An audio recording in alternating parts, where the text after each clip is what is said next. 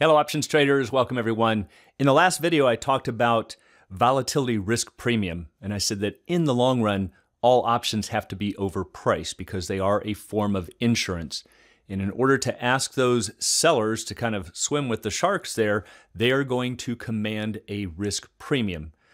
And I said one of the ways that you can get away from that and start getting into an option that's behaving more like shares of stock and less like an option is to move in the money. But now you're going to find that there is another potential problem. The bid-ask spreads start to get wide. And so we don't want to just sell at the bid or buy at the ask. But then the question becomes, which price should you use? And to determine that, it helps to understand the bid-ask implied volatility. So let's take a look at what it means to have a bid and ask implied volatility and how to use them to make better trading decisions. If you recall in that video, I talked about an option pricing model, and the Black-Scholes, which is still probably the most widely used, is going to ask for these 6 figures right here. It's going to ask for the stock price, exercise price, timed expiration, risk-free interest rate, dividends, and then volatility. And if we give it those numbers, it's going to shoot out a price. And so if you in fact use these numbers, it would tell you that the option, the call option, is theoretically worth $2.37. But whenever we do examples like this, we're always assuming that there is a single price for an option. But in the real world, we know that that's not true. In the real world of trading, we have a bid and ask price. And therefore, we're going to get 2 different implied volatilities. So the bid is the highest price that a trader somewhere in the world is willing to pay. And therefore, you and I know that you could sell at that price right now. The asking price is the lowest price at which some trader somewhere in the world is willing to sell, and therefore, you and I know that by looking at that asking price, that's a price at where we could buy. And in both those cases, you would have a buyer matched with a seller. So for example, let's say that we're looking at a particular option, and the bid is $3, and the asking price is $3.20. Once again, what that market is showing is that somebody somewhere is posting a limit order of $3 as a bid. They are willing to pay up to and including $3, but no more. And therefore, if you wanted to sell right now, you know you could sell for $3 because that is a buyer at $3. On the other side of the board, with the asking price at $3.20, some trader somewhere in the world is willing to sell at $3.20, but no less. They'll take more, but no less. It's a limit order. And therefore, you and I know that we could buy right now for $3.20. However, because there are 2 prices, you will actually have 2 different implied volatilities. So going back to that example, if the bid is 3 and the asking price is $3.20, we could go back to our Black-Scholes model and say what volatility is necessary to create a price of 3. And the model might say you would need to plug in 25%. Then I could go right back to that same model, keep all the inputs exactly the same, but say, what if the price is $3.20? And the model might come back and say, well, now you'd need a volatility of 27% to generate a price of $3.20.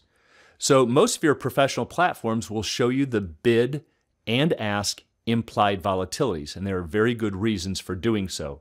And we'll take a look at some examples in just a moment. But first of all, understand that the fair value, the price at which the buyer and seller are expected to break even in the long run, generally falls right between the bid and the ask, at what's called the mark or the midpoint. If you have liquid markets, you will have a very tight implied volatilities between the bid and the ask, and the fair value would be expected to lie right there in between. So when you're looking at the money options, or maybe a strike in or out from at the money, going to have very tight bid-ask spreads, and therefore the implied volatilities will be very close. But when you start going deeper in the money, into less liquid markets, the fair value might lie closer to the bid or the ask. It's not necessarily going to be between. And you need to understand that to make better decisions on how to place your trades. So let's go over and take a look at some examples in the E-Trade platform. Well, right now you can see that Apple is trading for $149.80, almost $150. And let's take a look at the March expiration. And you can see right down here, there's 66 days until expiration. And it doesn't really matter which expiration you choose, you're going to get similar patterns. But let's first take a look at the at-the-money strike, which would be the 150 strike right here. And as I mentioned in a previous video, one of the ways to tell that that is priced as the at-the-money is that it has the highest extrinsic value. So I've got $8.20 here. If I drop down to the 145 strike, I've got $6.12. And if I come up to the 155, I've got $5.85. So we can tell that that is definitely the at-the-money option. And over here on the left, I've got a bid of $8.20 and an asking price of $8.30. The mark, halfway point between them, is $8.25. So what are the implied volatilities for this bid and for this offer? We'll look all the way over here to the right, and I see the bid implied volatility is 31.94, and the asking implied volatility is 32.50. Yeah, it's jumping around there, 32.41 right now. But you can see very, very close between these. So once again, what does this mean? It means in order to generate the current bid, which is now $8.15, you'd need to put in about 32% into the pricing model. To generate the asking price, which is now $8.30, you would need to use this implied volatility of 32.54. But the main thing to see is that these are very close, basically 32, maybe 32.25 between them. Now look directly across the board at the corresponding puts, the 150 puts. Also, almost identical implied volatilities. And this will almost always be true, unless we get what's called a put-call skew, but this will almost always be true for your at-the-moneys. Tight bid-ask spreads, the implied volatilities between them will virtually be identical. So I can see that the volatility that the market is using right now for this expiration with 66 days is, let's just call it 32%.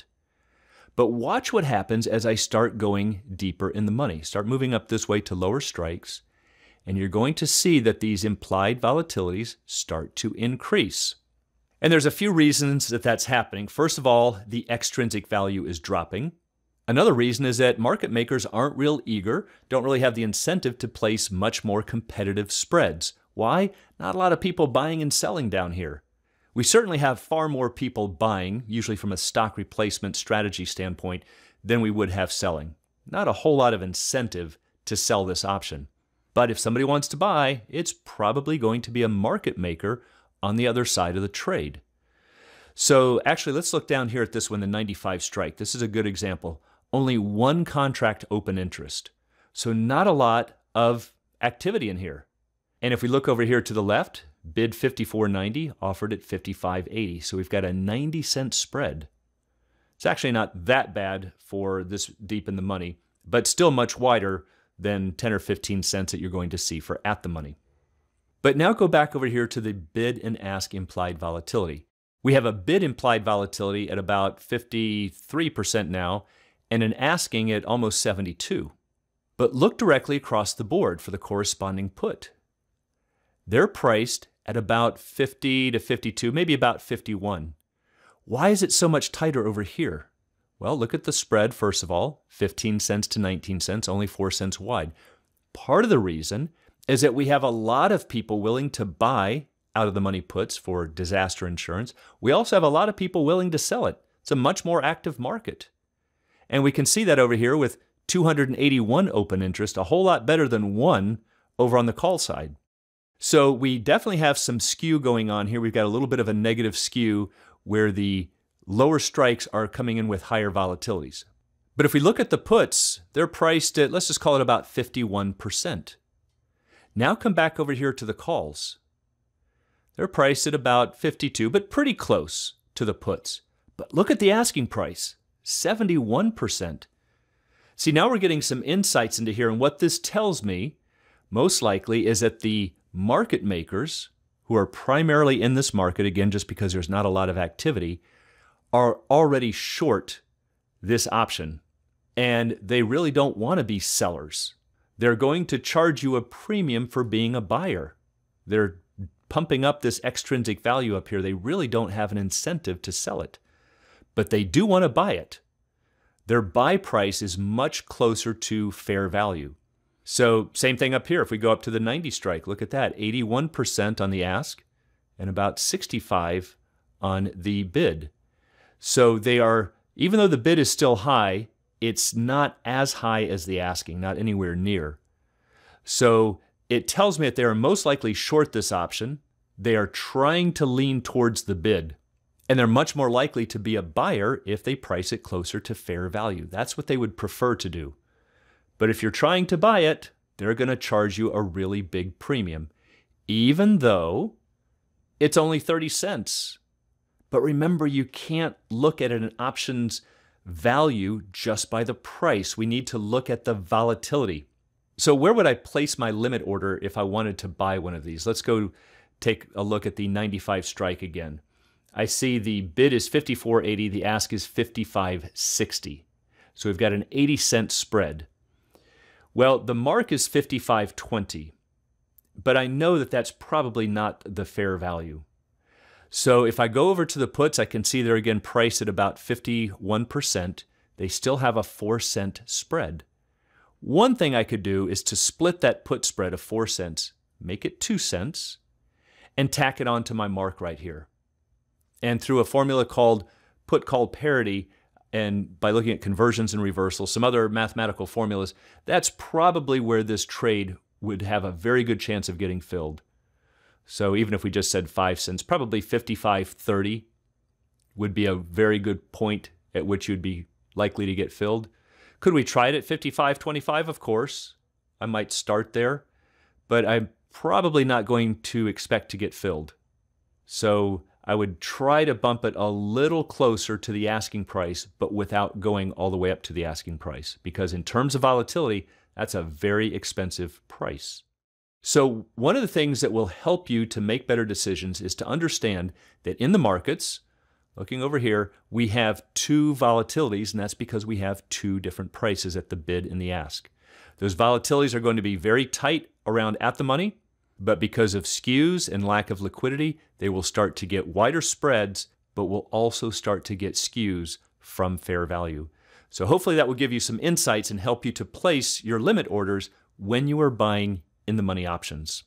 For those who'd like to learn more about the art and science of options trading, please check out the Alpha Trader course and strategy lab at optionsa2z.com.